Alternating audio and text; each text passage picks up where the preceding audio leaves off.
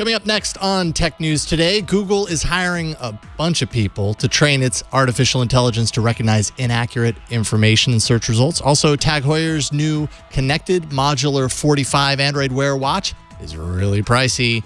An iPhone that's an Android phone that's an iPhone.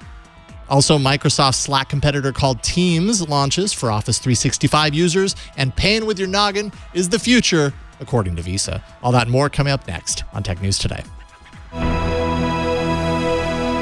This is Twit. Bandwidth for Tech News Today is provided by CashFly at CACHEFLY.com.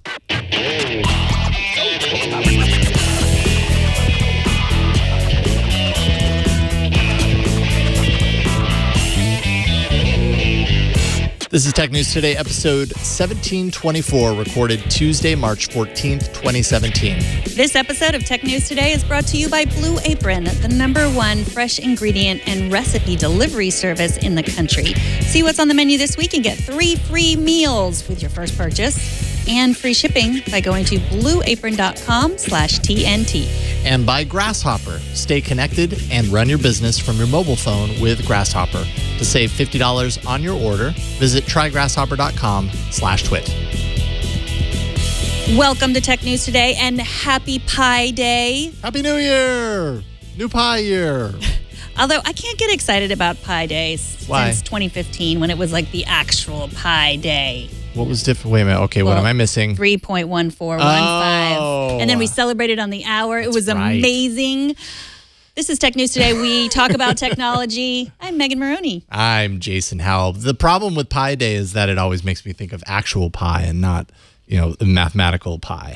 I hate pie and I like actual pie. You hate pie? Actual pie? I'm a cake person. Pie They are not mutually exclusive. You can like both. No, because I think you're often given the choice between cake or pie, and I don't take either. I don't like fruit in a dessert. Damn, I don't understand what's going on right now. Does that not look delicious, Megan? Nothing like a cherry pie. Does not look delicious. Give me a fork right now. I will eat that pie. Now, Ken's note in the chat room says he's never heard of Pi Day. It's PI for pi, 3.14, so it's March 14th, and then 15 was the next numbers, and that was, 2 years ago, and I can't. You haven't recovered. I haven't. And that's where, this is where the streams cross, where it's an actual pie that celebrates Pi Day. Yeah. With the pi symbol. Mm-hmm. Where's the pie? Come on. Shall we get to it? If there's no pie, I think we must. Okay.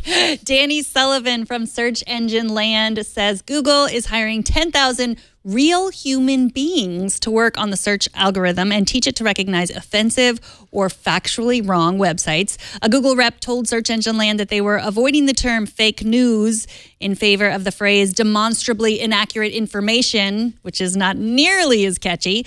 The contract workers are called quality raters and will mark racial slurs, graphic violence, and other upsetting content, not necessarily to remove it from search results, but rather to flag it and then teach the algorithm how to deal with content like it in the future. So nothing happens immediately to any of the content that's flagged.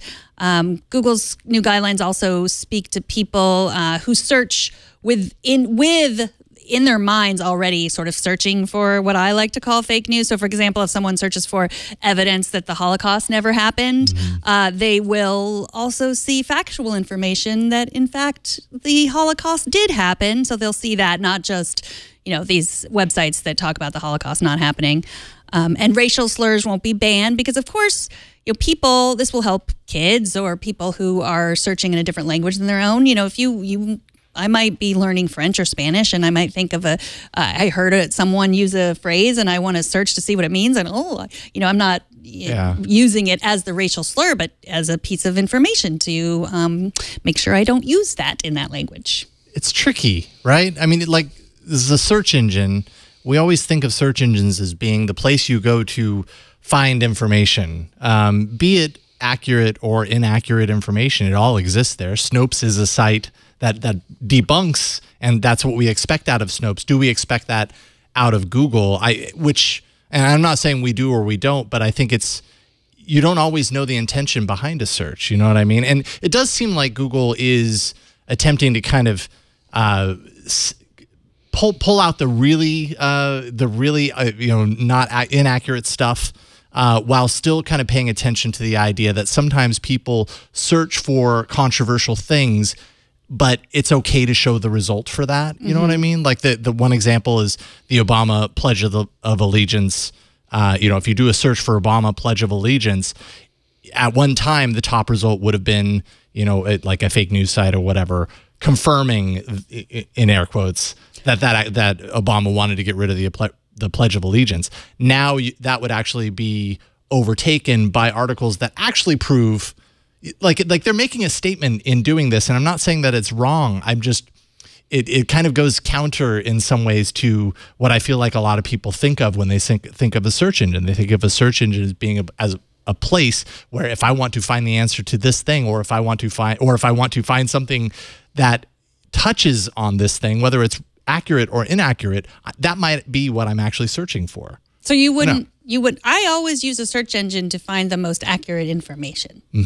Yeah, well, I do too, but sometimes what if I sometime wanted to go on Google and I knew that I was searching for inaccurate information, but I wanted to find it to help me write a story? Right, like you wanted to look for all the people who are denying the Holocaust. Yeah. So you want to see what you want to go to their websites, and you can absolutely do that, but it's not going to be the first. Yeah, and I don't even think they're not removing anything. Right. They're just flagging it and teaching the algorithm how to deal with it, and they haven't really said specifically. Right. But yeah, I mean, and again, this gets back to the like, is it our responsibility to to sort out what's fake and what's not, or is it Google's, or is it Facebook's responsibility? And I of course think that it's personal responsibility, but that's hard. And I think that if they're using an algorithm and humans to try to suss out what is most accurate and bring that to the top, so that if someone's just looking, right? I don't ever want someone to look about Holocaust to look up Holocaust deniers and go to Google and say there's no such thing. The Holocaust deniers don't exist. The whole first page is denying, because that is the truth that exists. Those people exist. So I think that I trust that their algorithm and their human beings that they've hired. A lot of human beings that they've hired to train this algorithm, right? Yeah. It takes a lot of people to train an algorithm, apparently. Apparently. It only takes one algorithm to train a lot of people. Weird how that works. There's a new luxury smartwatch in town. Tag Heuer announced its new Android Wear watch, the Connected Modular 45, and like its name implies, it's a modular system with 56 total designs, up to 500 design combinations. Tag says it made extra effort to build the watch the way it builds its other luxury mechanical watches. With the modular design that you see here, the consumer can actually swap the connected module out for mechanical module, and that'll hopefully long-term increase the longevity of the timepiece. But it comes at a cost, $1,600. That's $100 more than its previous smartwatch from 2015, the Tag Heuer Connected, which I thought was actually a pretty nice watch. No doubt. Well, A, it's round, so we know Megan doesn't like it. But B, I mean, it's a thick, chunky timepiece. This is a beast of a timepiece. Don't get me wrong. It's a beautiful watch. The mechanical, I'm all for mechanical round watches. Just the smart. So just buy the mechanical part. I do like that about it, though, that like when we all decide having glass, screen smartwatches is idiotic, and we go back to the way watches have always been, then you can do that. Yeah.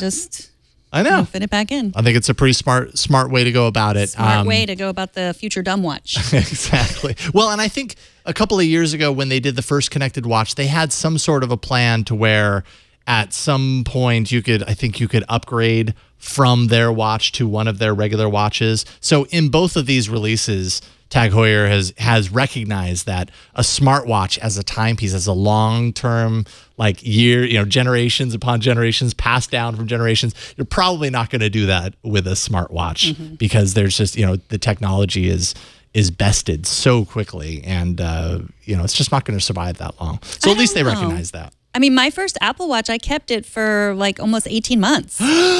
Man, did you pass that down from generation to generation? Yeah, I don't know. No. Somebody has it. Yeah. Who knows if it's still even working at this point. One thing I found interesting is that Intel apparently is working on an assistant of its own to integrate into the device. Even though this is an Android Wear 2.0 device that has Assistant built into it, Intel's like, well, we're going to put our own there. It'll be context aware. So like you leave from work and it shows you different things on your watch as a result of that.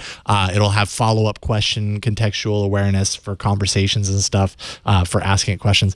I don't know how they both exist on the same watch. It's not on there yet, but they're going to roll it out at some point. Yeah, there are too many assistants. Yeah. Like Samsung has their Bixby, is that what it's called? Like their smart assistants. That they're supposedly going to have on their upcoming phone. Too many assistants. We need ruin assistants. the broth. Yeah, we need assistants for the assistants now. True.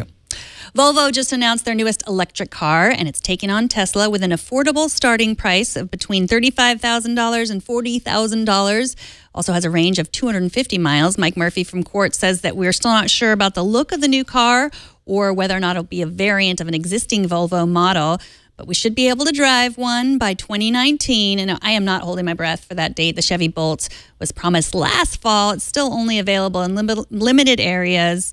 The Model 3, Tesla's Model 3, obviously, if you want it now, good luck to you. So, yeah, I mean, I am all for the electric cars. And I understand that $35,000 to $40,000 is the lower end for an electric car. That still seems like a lot to me.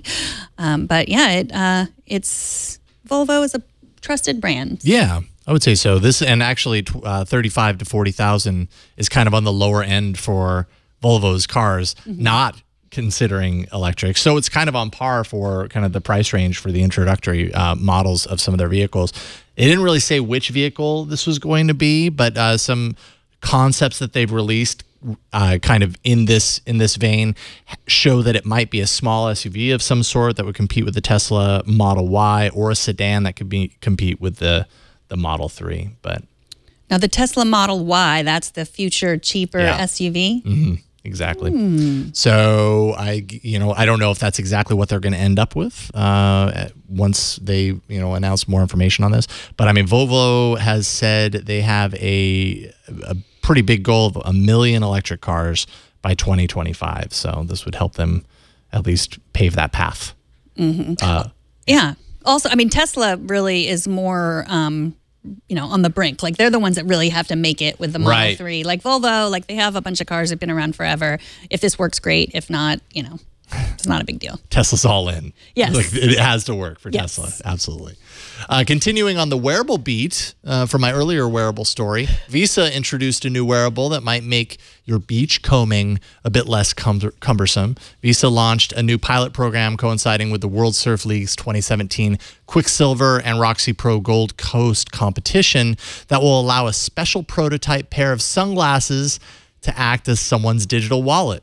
An embedded NFC chip lives in the arms of the sunglasses that negotiates the payment when tapped to a supporting terminal. Sunglasses need to be removed in order to pay, which is a bummer because I really like the idea of transactional headbutting. But anyways, what do you think? Sunglasses that pay for your meal. I think this is the kind of stuff we're missing at South by Southwest, and I cannot believe Leo has not paid for us to go to Austin and cover this sunglasses wearable market because it's ridiculous. Totally. I just say what I think about this is no. And I know that they're really just demonstrating that a payment chip can be put in anything. And they knew that like putting it in glasses will get headlines. People on technology podcasts will talk about it. So I get the thing we didn't talk about. Yeah, I know. We didn't fall for that old trick.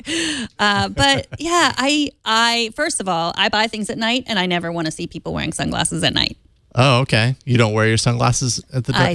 Don't wear my sunglasses. So you can. No. Yeah, they're obviously just testing this. They're also very curious that they can get brands and banks on board for sponsoring the technology. I have a feeling it's probably not going to go very far, but hey, you never know. Snapchat has its spectacles, and that seems to have worked out okay for them. Maybe what Snapchat needs to do is embed an NFC tag into the spectacles, the next release of the spectacles, and that's like the perfect combination. Visa and Snap. I thought about that too, but what I'm really more interested in this idea that you brought up earlier of transactional headbutting. It's a thing. I don't think it is a thing. No, it isn't actually, but it should be. Okay, all right. Well, if you are on the East Coast and snowbound, we are thinking of you. Stay safe, stay inside, watch every episode of TNT twice. And if you need a snowplow, there is an app for that. CNN Tech reports that Plows and Mows, both with a Z, will give you a quote through the app or online, and you will get a notification when the driver of the snowplow is on the way. And you can bet your bottom dollar there will be surge pricing. CNN says expect to pay $50 or more during this winter storm, Stella. So I like this idea for mowing. They also do mowing. That's for the mows. Because I don't think we'll need the plows, but I definitely would like somebody to mows for me. There's 1,500 on-demand snowplows right now in some cities. And it's a great idea because sometimes, apparently, so I've read from people who live in snowy places, you can't usually get plowers on the horn in emergencies because they're out plowing. They're out plowing. They're busy. You know, they're clearing all that snow.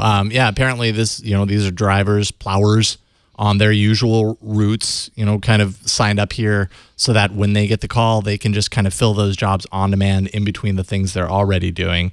And so that they can fill their time that way. It's the Uberification of the world, essentially. I don't think they all would. Of the little things. Yeah. I mean, maybe it's March already, so February is really Uber's bad month. So now maybe people are still ready to say it's like Uber for snowplow. But, probably you're better off saying it's like Lyft for snowplow. I think it should be SaaS, which is Snow Blowers as a Service. Really where's the B? Sabas. No, well, I thought I just snow. I just saw snowblowers as one word. Oh, okay, snowblowers, one word. I don't know if it actually is, but it works for SaaS. That's how little I understand snow. I don't even know if snowblower is one word or two. Microsoft is finally launching its Slack competitor called Teams. We'll talk to Microsoft expert Brad Sams in a minute. But first, let's take some time to thank Blue Apron, the sponsor of this episode. Blue Apron is the #1 fresh ingredient and recipe delivery service in the country. Blue Apron's mission is to make incredible home cooking accessible to everyone.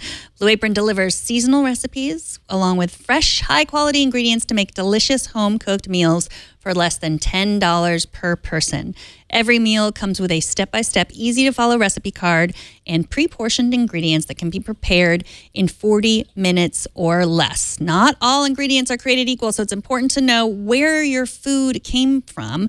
I just got the email that my Blue Apron box is on the way. I am thrilled because I do not have time to shop and cook tonight. And in fact, I will not even cook it. My husband will cook it because he's better at that than me. I don't. Lucky. Even though these are super easy directions, I always miss something, but he doesn't, and I get to eat it, and it's delicious. Blue Apron sets the highest quality standards for their community of over 150 local farms, fisheries, and ranchers across the United States. Seafood is sourced sustainably.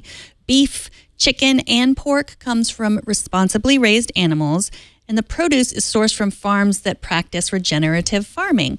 Now, by shipping the exact amount of each ingredient required for a recipe, Blue Apron is reducing food waste. This is great because we are moving and we have looked through our cabinets and we have a billion bottles of that I use for different recipes, different kinds of vinegar, not Blue Apron meals, but regular meals I tried to cook myself. They're, I used them once and then I shoved them in the back of the closet and now they're 3 years out of date and I had to just throw them away. They're neglected at this point. Their freshness guarantee promises that every ingredient in your delivery arrives ready to cook or they will make it right. Blue Apron delivers to 99% of the continental United States. There's no weekly commitment, so you can get deliveries when you want them. Customize your recipes every week based on your dietary preferences. Choose from a variety of new recipes each week, or let Blue Apron's culinary team surprise you. It's great to get a surprise in the mail. Recipes are not repeated within a year, so you'll never get bored. Here's an example of what you will get from Blue Apron. Salmon piccata with orzo and broccoli. Pork chops and miso butter with bok choy and marinated apple, vegetable chili and baked sweet potatoes with crispy tortilla strips, spicy shrimp coconut curry with cabbage and rice. Check out this week's menu and get 3 meals free with your first purchase and get free shipping by going to blueapron.com/TNT. You'll love how good it feels and tastes to create incredible home-cooked meals with Blue Apron. Don't wait. Go to blueapron.com/TNT. Blue Apron, a better way to cook. All right, just last week, Google rolled out its big Slack competitor app, and today, Microsoft officially launched Team, its collaboration service for Office 365 customers. Joining us to talk about it is Brad Sands from Petrie.com. So we were talking about this before. Is it Petrie or Petri? It's always the question. It is Petri. Petri. So, oh, man, that's a hard one to remember. You can't lose either way. Okay, good. Well, either way, it's spelled the same, .com. Go there. So first things first, thanks for joining us today to talk about this. Microsoft ran a limited preview of Teams since last November. What was the feedback that you had heard along that time leading up to today's release? So really, really interesting stuff here. And I would say roughly January of this year, I kind of got deep into this, and I actually talked to about 40 different people talking at different organizations. That's 40 different companies who are in the process of using Teams, rolling it out, and all that stuff. And universally, everybody was saying, you know what, this is good enough that we could replace Slack. It's not perfect, and Slack still has significant advantages in other areas. But the feedback we were hearing was, if a company has Office 365 deployed, there's really no reason for them to keep paying for a separate product like Slack when Teams is going to be included into that platform. So Microsoft actually, I think, they've got something here, and they built this all in-house. And if you go back to, I think it was 2013, roughly, when Slack was announced, everyone's like, all right, Microsoft is going to buy these guys because it was huge. I remember it was really, really big with the startup community, small businesses. People loved it. And I want to say it was around June of last year, Microsoft said, you know what, we're not going to buy them. They want too much money. We're going to build this ourselves. And that's what Teams has become. I know that one question that people have been asking is Microsoft late to the game? I mean, if it was 2 years ago that Slack burst onto the scene and now everybody's doing it, there's a lot of competition right now. But this is really, I mean, there's no doubt about it. Microsoft in the enterprise has a lot of support, and this is just kind of folded into Office 360. That gives Microsoft a huge advantage just by sheer user numbers, right? Sure. Yep. And so I think that's a very fair statement. Microsoft gets a lot of flack for being late. Mobile, specifically, they were so late that they completely missed the boat. I don't think this is quite the same thing. I mean, for example, look, Google just kind of announced their Slack competitor last week. We see Amazon starting to play in this arena, not fully yet with Chime. And so now we have Microsoft formally launching Teams. And the one thing that we all know about the enterprise is that it's very slow moving. So when these things kind of show up, Microsoft actually has the luxury, because of their position, they can kind of sit and wait and say, hey, is this just a fad, or is this really something? And once they saw it becoming really something, they have the cash flow and capacity to say, okay, you know what, we're going to take this many engineers, we're going to throw them into this product, make sure it's good, and then kick it out the door. So I don't know if they were necessarily late. They're obviously not first. We know that for a fact, but we know sometimes the leaders get stabbed in the back because they forge the path. But then here comes Microsoft, and with their capacity, and really Microsoft's Office 365, you can't undercut how much power that has inside the corporate environment. So one of the things that I love most about Slack is how it works over mobile, of any of my devices, on my iPad, on my iPhone. Will Teams also work on iOS as seamlessly? Yes, they have a full suite of apps supporting all of the major platforms. That's a requirement these days, especially in the corporate world. There's no way they could have just launched a desktop application, be like, you know what, mobile apps are coming soon. Like, that doesn't fly anymore, especially with Nadella saying, you know what, we're mobile first, cloud first. And this kind of embodies that. So you have a full suite of apps on every different platform and everything that will go with you. The one thing that we're hearing a lot from the market is that, and honestly, this is a third-party opportunity. If somebody can come up with a way to export Slack content and ingest it into Teams, they will make a lot of money very quickly. That's the big sore point at this point, is if you're invested in Slack, you have all that historical knowledge, especially if employees have come and gone, and you can't readily port that over to Teams, which is a pretty big downer for the platform right now for people who are invested heavily into Slack. Yeah, it's a huge lock-in. Good for Slack at the short term, though, to keep people over there. Slack also has the benefit of having a free tier, which, sure. I mean, with Teams, there is no free tier, right? Like, you have to be an Office 365 subscriber. Yeah, so Microsoft will give you this nice runaround and say, well, technically we do have a free tier, but they don't. You're absolutely right. You can get a free trial of Office 365, which they then say, hey, you can use that to go try out Teams, but it's nothing like what Slack is offering, where you can get, you can get your company up and running on a free tier and then upgrade them to the premium product. It's not so easy in the Office environment. And this again goes back to Microsoft's just kind of, I don't want to say they fully own this space, because Google's G Suite is doing really good stuff, and they showcased that last week. But Microsoft knows that people are buying Office 365, over 85 million active corporate users. They're not really hurting for that. And so what they're trying to do is get those people further entrenched into Office so that they can't leave. Mm-hmm.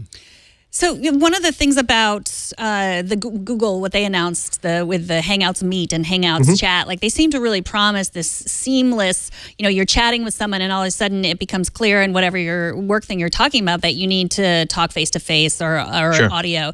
Does Teams have something that's that seamless that you can transfer between audio conferencing, video conferencing, and chat? Yep, they absolutely do. One of the interesting things about Teams is that and this is a pipe dream for all of us, is that if you could get your entire company in using Teams, you could effectively actually get rid of Skype and email. It's that comprehensive. So what you can do inside of Teams is you can actually just click on someone's name, click the little video button, and you're having an instant video chat. You can set up meetings that people can come pop in and out of. Microsoft and myself, I give Microsoft a lot of crap for pushing out bad products and bad updates and stuff all the time. Teams is honestly not one of those things. This is a very well thought out, a very well tested, and Microsoft put some of their best people on this stuff. This isn't something that they just spun up because they felt like they needed. They truly invested a lot of corporate IP and heads into this product to make sure that it was top notch when it launched. So besides the lack of a free version, is there anything you didn't like about it? Come on, Brad. There must be something you didn't like about it. Certainly.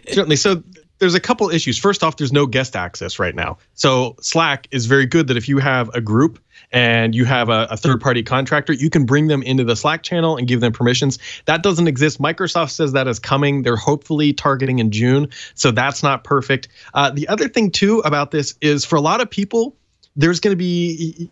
If you don't get your whole company using it or your whole team using Teams, it really falls apart. Because if you have people holding conversations in email and some in Teams, the whole product doesn't work. So this is one of those things that you're either all in on it or you're going to have a really bad experience. So that's the real challenge with this up and coming product. What about third-party integrations? So we know that Microsoft has really tightly integrated its own services, obviously, into this, which is what you would expect and what you would hope for. But they're also kind of working with a lot of third parties to bring in that functionality, like we have seen in other products like Slack. What about those? So there is a third-party ecosystem, and it allows you to bring in things like task management, and they have their own little area. There's also bots. This product has been in development for roughly 18-ish months. So they've really thought this all the way through. It actually began private testing, I want to say back in August of last year. And so there is a wide developer ecosystem that allows you to do the plugins, the pooling content. Specifically, like I was testing out task management because we use Basecamp at our company. And I was thinking, man, could we truly get off of Basecamp and go into Teams? It's not quite there yet with the task management and task distribution. But yeah, third-party support is there, and that ecosystem is slowly materializing. Can I send GIFs? Yes, it actually they tie in with Jiffy, so they tie in through that. And I love it. Yeah, that's critical. Sign me up in this day and age. That and it really is. They even went as far as you can create custom memes, so you can pull up an image and write your own text all within Teams. They put a lot of effort into making sure that the millennial demographic would be very happy with that part of the engagement. Right on. Brad Sams, it's a pleasure getting you back on. Thank you so much for taking some time to tell us a little bit tonight about Microsoft's big deal. We really appreciate it. Thanks, guys. That's Petri, not Petri, Petri.com, Petri.com. Thanks again, Brad. Thank you. We'll talk to you soon. So I dug deep. I dug deep into the mailbag for a message from Matt about our segment that we did back in January on how to leave Facebook. Matt writes, I applaud Jason's decision to finally leave Facebook. As someone who left Facebook several years ago due to various reasons, hateful political postings, receiving death threats, overall waste of time, My goodness. I can definitely tell Jason that life without Facebook is far better than life with Facebook. I finally deleted my Twitter account a few weeks ago. I deleted my abandoned Google Plus account a few months ago, and I have systematically over the years gone through and deleted my various other social media accounts. Is there anything I miss about social media? No, says Matt. I would hope so after all of that deleting. I mean, that's the nuclear option, right? And I don't know if everyone is at that point. So I should clarify, I did not leave Facebook. I mean, I stepped away from Facebook. I still have a Facebook account. I have not logged in since the beginning of December. And like I'm still kind of like formulating my thoughts around it. I really want to write something up because I get asked about it a lot from like my friends and family. Because there's really like, yes, on one level it's nice because there were a lot of like kind of creeping kind of issues and threads that just were bumming me out every time I logged into Facebook. And stepping away allows me to not necessarily see some of that. And I'm sure it's changed a lot in the past 3 months. Like, that's one thing that I think is like, has Facebook changed in the last 3 months? Stepping out? No. But then at the same time, like, you really have to work very hard to maintain the same kind of relationship with the people that you've grown so used to communicating with through Facebook. And that's not easy. That seems like it's easy, but, you know, we're busy lives. Facebook is like almost a universal tool where everybody just happens to be. And in a casual sense, you end up commenting with your friends that you hardly ever see. In reality, you step away from that and you have to make a concerted effort to reach out and connect in a way that we used to, that we don't as much anymore because of social media. You know? It's true. I've also posted all kinds of crazy things on your wall. You would not believe it. The next time. I would not deny that you did. I would not doubt it. Yeah, it'll be interesting when I finally decide to log back in to kind of see. I'm now at the point to where I've been away long enough that it's just easier for me to continue not returning. And I don't want to return until I until I really understand why I'm going back and how I want to use it. And not just mindlessly scroll, which is the point that I got to at the time where I said, you know what, my time can be spent better than just sitting here scrolling for hours. I need to step away. Thanks for writing that a couple of months ago. Matt. Sorry we didn't throw that in the show, but good stuff. Up next, the perfect phone case for the indecisive among us. But first, let's take a minute to thank Grasshopper. They're the sponsor of this episode.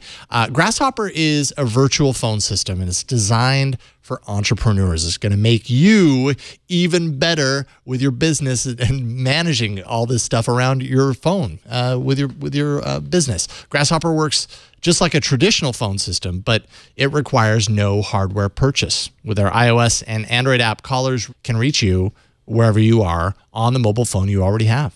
Grasshopper allows you to keep your existing number so you can maintain your brand. And then when you make a call, of course, your client is going to see your Grasshopper caller ID instead of your personal phone number, even though you're calling from the same phone. Simply select a toll-free or a local number. You can record a custom greeting, add multiple extensions for your business. Toll-free numbers, of course, awesome for marketing, makes your business sound more professional. You can set up department and employee extensions with custom call forwarding to any phone in the world. You can get voicemails emailed to you as audio attachments if you prefer to get them that way. You can also send and receive SMS text messages from your business number.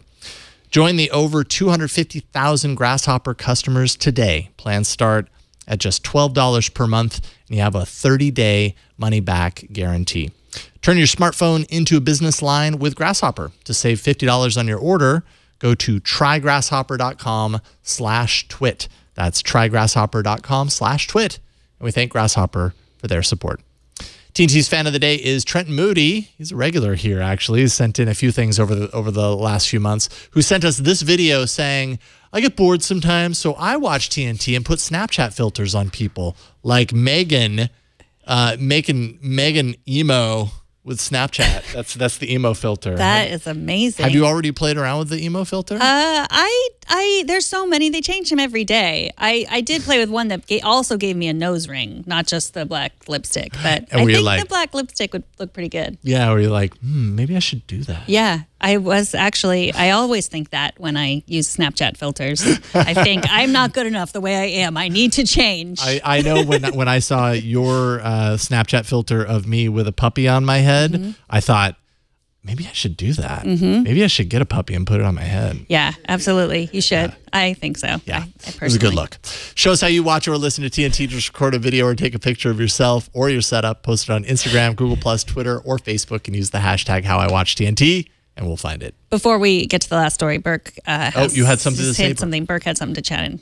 Emo for the win. Burke is so emo. Yeah, he wears black lipstick around here. He just has a filter that he takes it off. And he never smiles. So, we haven't talked about Kickstarters in a while. We rarely talk about them because, they might not ever be something, but we do talk about them when they're so bizarre that they begin to come all the way around and make sense. This is the case with the It's an iPhone case, which is actually an Android phone. It costs $189. It's raised $100,000 on Kickstarter. It also charges your iPhone, which just for that, that alone, it charges your iPhone battery from the Android battery. It's like a leech. It's taking power from the Android device and giving it to the iPhone. I do not approve. Yeah. You don't approve? Don't depower the Android device. It's humiliating for the Android device. Oh, really? You find it humiliating? No, I'm just kidding. Of course somebody did this. Of course someone made this. And, by the way, apparently a lot of people want it. 1,171 backers. $95,000 goal. It's at $161,000 with 31 days to go. So apparently a lot of iPhone users want Android. That's how I interpret this. I've always wanted just a phone on the back of another phone. Just really... I don't really care what it is. But yeah, next time we switch, we should do that. We should get this case. Oh, wow. That would be a weird experiment. Yeah. What I don't understand is, so apparently it shares the speaker, the mic, and the camera of the iPhone with the Android device. I don't know. It doesn't compute for me. It makes my brain hurt a little bit trying to understand how they're able to share like that. Burke, that's a really good point. Though I hate to say it, I hate to agree. It's to prevent iPhones from being stolen, says Burke. Probably need a rim shot for that one. Yeah. I don't even know if there's one in that profile, but there you go. $189, too much, too little?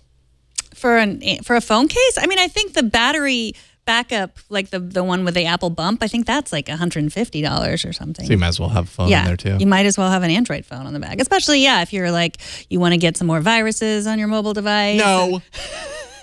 You want to be able to not contact your friends on iMessage or what else? Whatever. Yeah, maybe that's it right there. If you like Android, but you want iMessage, you just get an iPhone and one of these. Yes. There you go. Yeah, exactly. Now you're an Android user with iMessage. That's it. Ships to backers by August or September. So if you get one, let us know how it goes.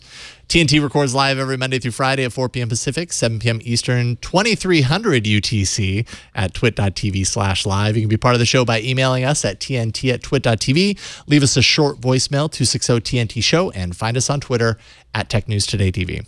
Hey, subscribe to the show. Subscribe for your friends. Go to twit.tv/TNT and come see us. We love having a live audience.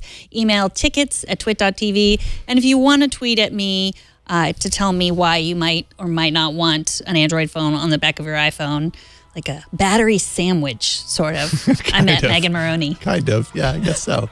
I'm Jason Howell on Twitter. Thanks to our technical director, Brian Burnett.